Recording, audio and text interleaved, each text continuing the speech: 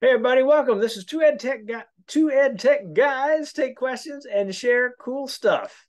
And if you know the whole title, you know how it works. And as it turns out, we are very happy to be able to share a few ideas with you along the way as well. We can do this via such things as turning on the captions, which I think is a cool little tech tidbit to know. If you're in Google Slides, then you're able to do that. So big thumbs up to that, even though it ends up with one tremendously long sentence. So thank you for joining us. We hope that the questions that we answer will give you some cool ideas about the stuff you do at your school and about your teaching, because this is not just about tech, it's about teaching with tech, which we think is a cool and interesting thing, which is why we do this show. Now, Richard, my partner in this little effort, is the mind behind Free Tech for Teachers. And Richard, just in case people don't know what that is, why don't you tell them a little bit about it? FreeTechForTeachers.com is a website I started 15 years ago to document a whole bunch of free and cool EdTech stuff that I was finding on the web and trying it out in my classroom. And 15 years later, I'm still doing it. I believe you've put a few posts out over that period of time. About 17,000. All right. Well, keep at it and you'll get somewhere. 17,000. That's amazing. All right, cool. I run a little thing called Next Vista for Learning. It's a free library of videos by and for teachers and students everywhere. Free to use, free to contribute to, free to download from, all for a student audience, all screen content, my own little attempt to save the universe from ignorance, one creative video at a time. And we've got videos about academic topics, short, where kids were like, hey, look at it this way. We've got videos about communities around the world, about service to others, and plenty of other things as well. Give it a good look. See that little contact up there? Happy to help you use the site. It's all free. And let's dive into the questions that are part of Two EdTech Guys Take Questions. Richard, get us going. Start us with the first one. But Rushton, first, do you want to plug your video contest? Because I just did this morning. Oh, absolutely. Good man. Yeah. So you will actually hopefully see this on the now I wonder, will you see this on the front page? We just started our 90-second Edu video contest. All right, this is called Creative Storm 22. I will get that link into the chat for everybody and also into the links that we share. I'll get that to the email that I send you afterwards if you registered for this show, things like that. But it works this way, right?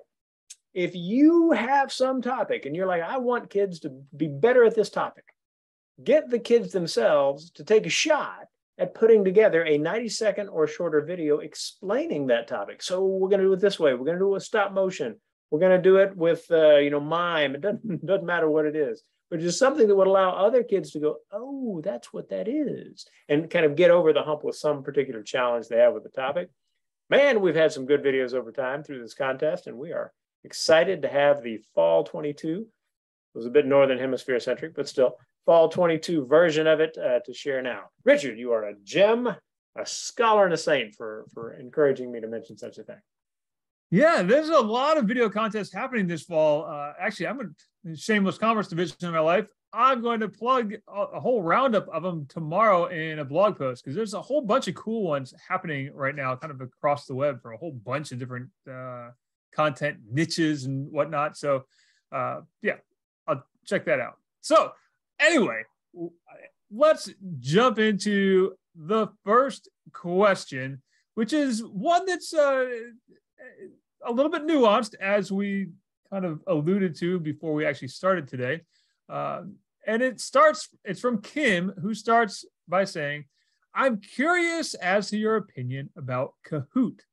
My students have used it in other subjects than the one I teach. Recently, a history colleague had them used to create study tools to prep for a quiz. We found in study hall on Friday afternoon, the kids gaming and not studying. They showed us that they actually had to answer questions to prep for the quiz to be able to play. All right. And she goes on to talk more about how the kids were using it. It's a long email. But anyway, point being, she gets to, I will not be using Kahoot as I see no value in it. My colleague will certainly monitor and limit the extent he can. What other platforms beyond Quizlet and quizzes would you recommend?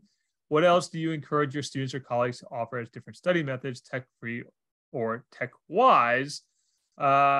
So I will say this.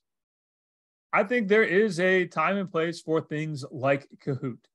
I've used them with students in social studies. I've used them with students in computer science. And in both cases, it's a lot of fun. But in both cases, any activity, any quiz game, any game in Kahoot that's more than about 10 questions, and kids get bored with it.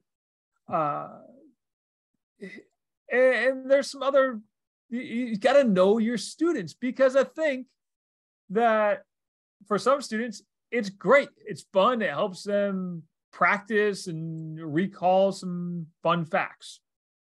For other kids, it's discouraging because they might know the answers, but they don't answer as fast as the others. So there's a time and place for it. But you gotta know your students. And this is true for Kahoot, Socrative, quizzes, Quizalize. What other games are like that, Rushton, that I'm missing? Well, I'd say quizzes is my favorite one. But, quizzes, yeah. But there's kind of one thing about it. You know, when I hear somebody say something like, "I see no value in it," I get it. If you see it normally being used and has very little value other than to get people excited, I get it. All right? I understand the I'm not going to use that. But the real work of an educator is to be like, how might I turn that into something really valuable? And one of the things that whether you're talking about one of these tools or some interesting chalk and slate game, if you're working with multiple choice and you have students group up and come up with questions, and I don't mean 2 + 2 = 4, banana, cosmology. I mean, not that, right? But rather they have to come up with one or more correct answers. And then the wrong answers need to be plausibly wrong. So the students have to explain, someone might think this is the answer because they don't understand this here. And that's how they got to this. And that's the kind of thing that can get a lot of kids who are having difficulties with particular topics in your class to be able to kind of work their way through it. What, really? Is that? Oh, got it. So having the exercise of having them create questions where that is a part of it can be really valuable. Right. Yeah, and to follow up on that, I'll say the other part of her question that we don't want to miss in there, other platforms beyond Quizlet and Quizzes, depending on your students, again, and you kind of have to know your students, you know what they need, right? That's always the challenge, I think, for both of us, Rushton. Whenever somebody says, "Hey, can you tell me the best tool for X with my 5th graders or X with my 8th graders?" Tell me more about your kids. Tell me more about what your students need and where they are right now. But anyway, all that to say, another alternative that I really, really like is called Note.io.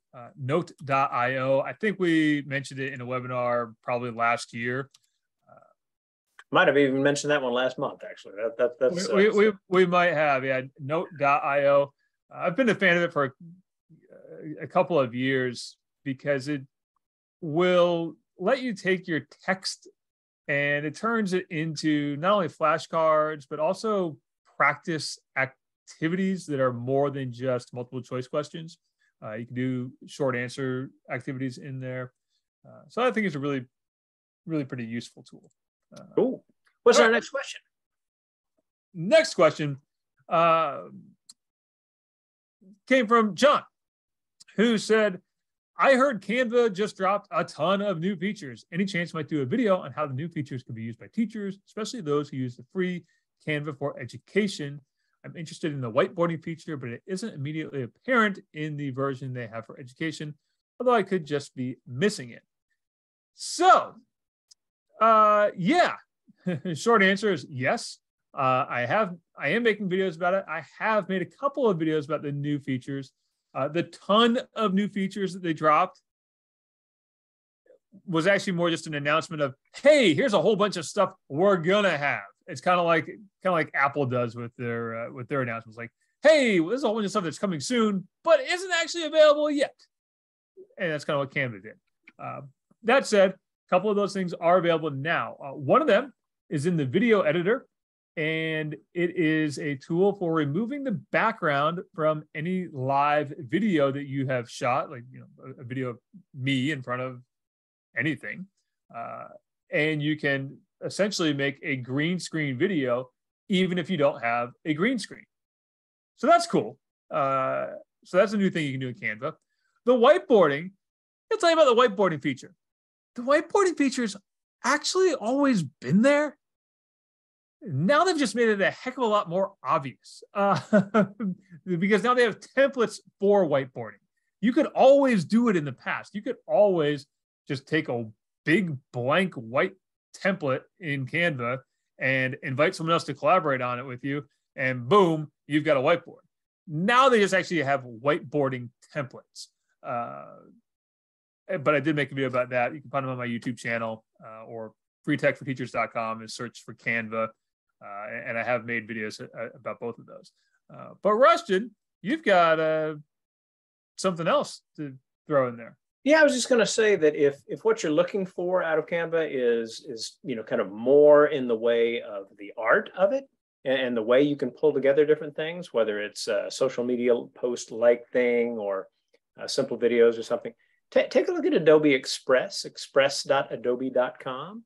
That's a cool tool, and I find that it's my go-to for making a really simple video really quickly that looks kind of good. And so a lot there. And one of the things about Express is that, I mean, and granted, my info on Canva might be a little old, but I remember getting into Canva, kind of working with it, and getting kind of annoyed that there were things that were not free, that it wasn't obvious that it wasn't free to me like right away, or it was mixed in with the free stuff. And that, I don't know, hopefully that's no longer the case, but I was just like, no good. You probably didn't have the Canva for Education account then, Rushton. Maybe not. Yeah, maybe I was just working with the regular. Yeah. All right. Should we do another one before we get to the shares? Yeah, let's do. So Toba sent us 2 questions. We'll do one of them now and one of them after. How about that? All right. So the first one was a teacher wants a live fundraiser thermometer that he can input info and it can move up. It's not with money. It's more with minutes in the classroom. Any suggestions? Yeah, go to flippity.net. Flippity.net for anything that's Google spreadsheet related and you want to do something cool with it, go to flippity.net. You will find all kinds of templates to do cool things with Google spreadsheets. And I'll put a little link in the chat. And you can find everything from virtual manipulatives to typing games. And there's even a leaderboard. I'll put the link to the leaderboard template in there. There's also a progress meter, progress indicator. Great name picker in there. There's name picker. There's all kinds of stuff in there. Word scramble, a Wordle-like template, although they can't say Wordle because that's property of the New York Times now. But anyway, so it's a Wordle-like game. But anyway, there's a link to the progress meter, progress indicator in Flippity. But yeah, check out flippity.net for all things for cool data visualizations with spreadsheets. Speaking of cool, what is this Focusable thing that you are sharing? All right, so Focusable is pretty cool. Full disclosure, they did an advertising campaign on freetechforteachers.com. Even if they hadn't, I would be using this tool because what it does is it teaches you to focus on the work that you're trying to avoid or the work that you don't really want to do, but you know you got to get it done, like answering 75 emails from parents or whatever it is, right? Instead of being, it's not a browser extension. It's a website you can use. You can also use it as a mobile app. What it does is it sets a timer for you for 5 minutes to start your work. And then after 5 minutes, it says, okay, how did you feel? Take a deep breath, record a short video, explaining how you felt in that 5 minutes, like really short video. Right? And then after you record your video, it says, okay, take a deep breath and now work for 10 minutes.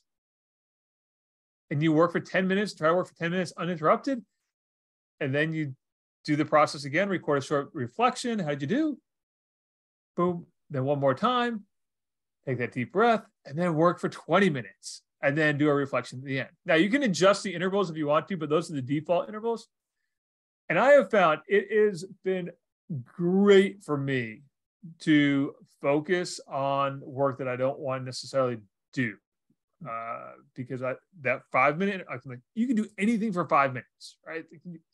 That gets you started on the process. Now, the cool thing for teachers is that you can create a classroom account. And so your students can use this and you can actually watch their video reflections and give them feedback on what they say in their video reflections.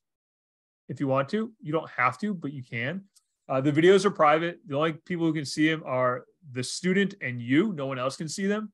Like even the rest of the class can't see them. It's just you and the student, and that's it.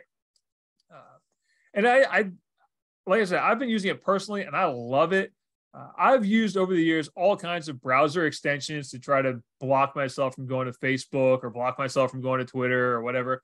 And those all work for a little while, but they're not really training you to start that focus process. And I'm finding that this is just a really great way to get myself into that flow, even when I don't want to get into the flow. It is training yourself to work for 35 minutes uninterrupted, except for the 30 seconds where you record a video in between that 5, 10, and 20-minute break. But all right, well, that's cool. Really I've cool. not heard of that one. That's check it out at getfocusable.com. I've got a bunch of blog posts about it too. You got to check it out. Absolutely. My tendency in the sharing cool stuff tends to be like cool videos. And this is a video from MBARI, the Monterey Bay Aquarium Research Institute. It's all of a minute and change long, right? But it's about a fish with a transparent head. I mean, how cool is that, right? And additionally, right? So it's not just some cartoon like from that it might look like from the screenshot. This is like some really interesting footage. So one of the most interesting things about it is that it has these kind of funky eyes that appear to be within the head, which if you think about it, if your head's transparent, your eyes don't need to be on the surface of your head. That to me was like a whoa kind of moment.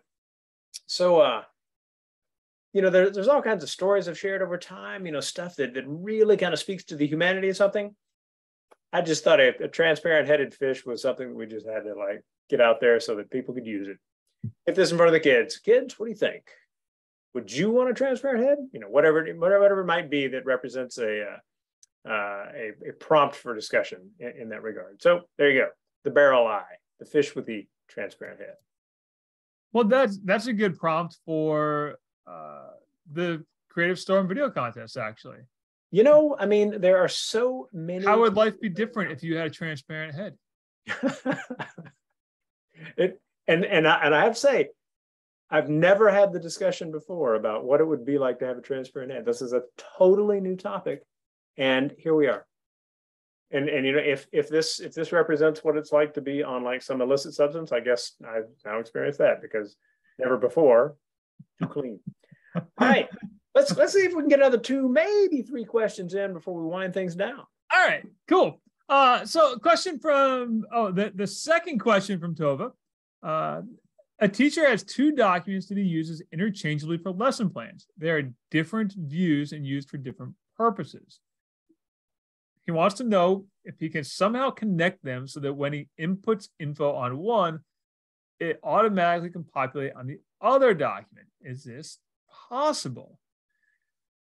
I'm not exactly sure I understand the question, to be honest. I think going to have two different versions of the same document, I think is the idea here. And then you fill in the data on one and it populates on the other as well. Mm-hmm. To me, that sounds like a Google Forms or Microsoft Forms type of project or thing to do. Richard, I can give you kind of my take on this question. Yeah, but your take was a little different on it. Yeah, I know. I think what Tova's talking about is the idea that instead of using the same thing every time to achieve a particular end, you got two totally different versions to put in front of the students, and that, you know, it might even be that Tova is working to identify like what represents a strength with different students. And if that is what Tova is doing, style points to Tova. That's actually very cool. Recognizing that may mean doubling up the work if you're doing it in docs. I would actually encourage Tova to consider creating this in sheets, because you can use the import range function to be able to pull the same data from, say, another sheet and bring that in, so you can have your two different variations on the theme, but it's drawing from the same info. Now you have to kind of get to where you're playing with sheets so that you can make it look interesting enough to be, say, not a sheet. But if you can get your sheet together, that was almost funny, not really. Then you can make this happen. So that's my take on Tova's question number 2. Yeah, that sounds like an Alice Keeler kind of question, doesn't it? It totally does. Yeah. It sounds like that would be something right up her alley to do with Google Sheets, but maybe beyond my desire to dive that deep into Sheets. You know, I think I'll add to the links page, by the way, which if you registered for this, you will get, or you can just email me and let me know, and I can get it to you that way. But I will get Alice Keeler's site on the site plenty. I'll just call it in the thing. So you can get to that. That is, by the way, at alicekeeler.com. Let me toss that in here for. It's not active, actually. I just looked at just tried to put the link in there, and it's not working. Really? I'm looking at it. Really? Yeah. Have you been living a righteous life? Is there an issue in... Well, the link from her Twitter page is not working. Oh, okay. Yeah. I started with just alicekeeler.com. Yeah. All right. It's a mystery. All right, there you go. Yeah. Which brings us to what next question? Brings us to the next question. I lost my place. From Sonia. I have a question about audio files. I'm using Edpuzzle for video, but is there a program or another possibility to do the same with audio files? So that you have students just listening to audio and then you interject with a question, I guess, is probably the idea. I think that's Sonia's idea, and here is my short answer is there a program or another possibility to do this audio files? Not that I know. However, my longer answer would be throw this into any simple video editor so that you've got your audio file there. Just stick any static image as the visual, and then create a video. And now you've got a video that has like this static image, but the audio file's in it. Now you can use it in Edpuzzle. Yeah, I think that would be a fantastic, simple solution. The other thing is, going back in the Wayback Machine, VoiceThread is still active. You can still use VoiceThread, and that's a possibility to interject some questions into the audio. So you can try that. Oh, Richard, I need to jump in. So one of the audience members, actually, Donna Hensley, says PlayPosit does this. Yes. Yep. So there we go. Let me get that link added to what we got going as well. So Donna, style points for tossing that in there. Thank you. All right. One more question, Rushton? Let's do it. All right. So this one came from Eli, who asked, one of our teachers asked about grading short answer questions in Google Forms. He wants to know if there's the ability to auto-save scoring. Every time he puts in a point total for a completion of a short answer question, he has to hit save or risk losing all the scoring he has done. He doesn't want to click save so often. So number one, you shouldn't have to click save in Google Forms. It should just save. But that said, there's always something that, everyone's Chromebook or desktop always has some quirk, right? So that aside, it sounds like he's doing it in the manner of tabbing through each student's response column or response page, I should say, when you go into Google Forms and you look at the responses submitted within the form itself, you can grade it that way. But I always found it really annoying to grade it that way because I wanted to be able to just see the answers. I know what the questions are, right? Like when I'm grading, I already know, I wrote the questions. I know what they are. I just want to look at the answers. I just create a new spreadsheet and I go through the columns in the spreadsheet and read my students' short answers there. Now, I only do this for short answers that are not one-word answers, right? If they're one-word answers, you can have that automatically scored for you. But if you're talking about something like, in your own words, explain blah, blah, blah, right? There's no way to automatically grade that. So I put that response, those all go into a Google Sheet. I'll read down through the column. I can see, okay, Billy wrote da-da-da-da, Susie wrote da-da-da-da, next kid wrote da-da-da, right? And I just grade it that way in a spreadsheet so much faster and then put the point total in, boom, it's all done. That's how I do it. Works much better for me than trying to tab through each response page. And I made a video about how to do that. So. Okay. I would also add for Eli that that the teacher that Eli works with might look at formative, right? Because formative actually has, it seems to me, stronger grading options than does, say, classroom or forms and how that works. So it's one of those things where, a teacher was showing me like what she was doing at the school where I do a lot of work. And I was like, oh my God, look at all this. Because, with that, there was actually some very interesting work going on. First of all, allowing a very easy job of grading by question, but then having it identify certain kinds of answers as being answers that could, if largely repeated, it could take a guess at the grade so that it could do some of the grading for you, for what that's worth. But still interesting tech. So the folks behind Formative have done a lot of work to try to make that more and more and more useful to teachers, which is cool. Yeah. All right. So I know we said that was going to be the last one, but here is really the last one. Bring it. It's from Leslie, who's working at a university and just transitioned to Canvas. And she's using the discussion feature with her students for class topics, and she wants to let them participate in the discussion anonymously, but be able to see her students' names, be able to see the students' names. And the built-in discussion tool in Canvas doesn't allow you to do that because it's either anonymous for everyone or visible to everybody, but not anywhere in between. If you want to do something like this, I would suggest a simple solution. And I've done this myself with my high school students in the past, when I've done use back channel discussion tools. Have them pick nicknames that they don't share with other people except for you. And then you can see, okay, the sparkly unicorn on my list of names, the sparkly unicorn equals Haley.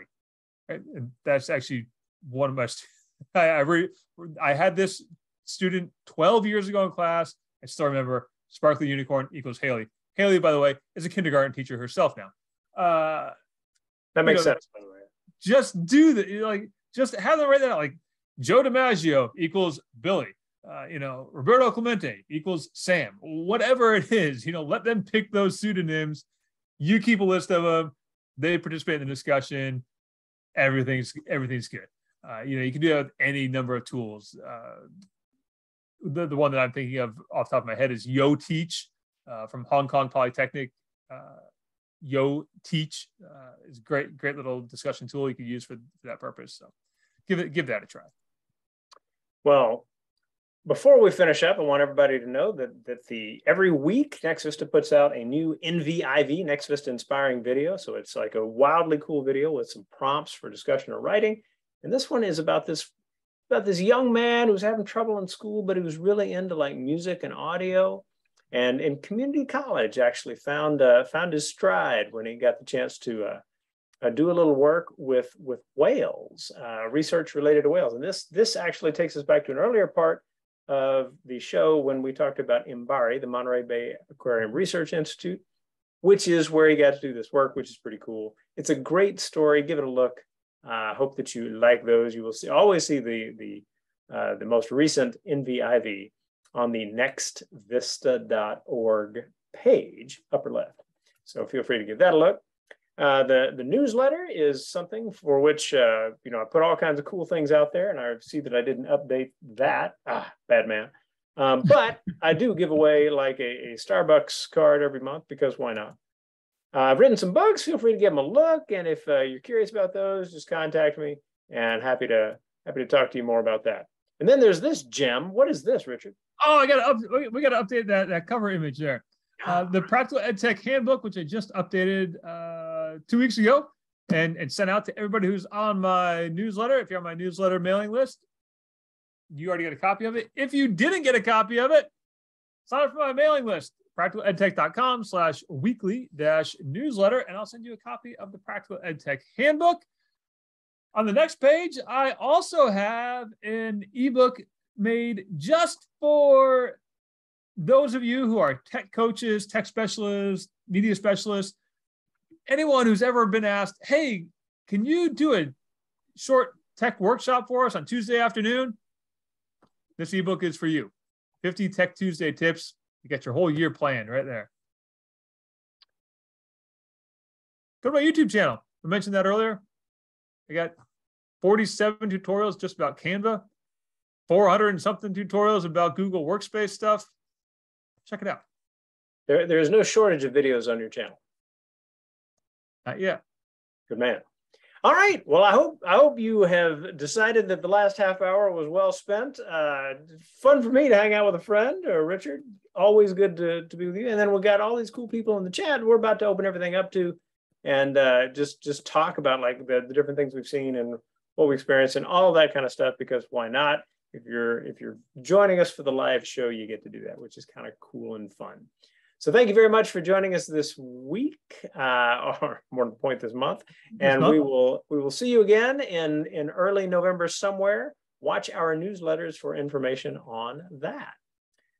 Any last words for the audience, Richard? Vote early, vote often. And follow the rules. Everybody take care. See you in November. See ya. Bye-bye.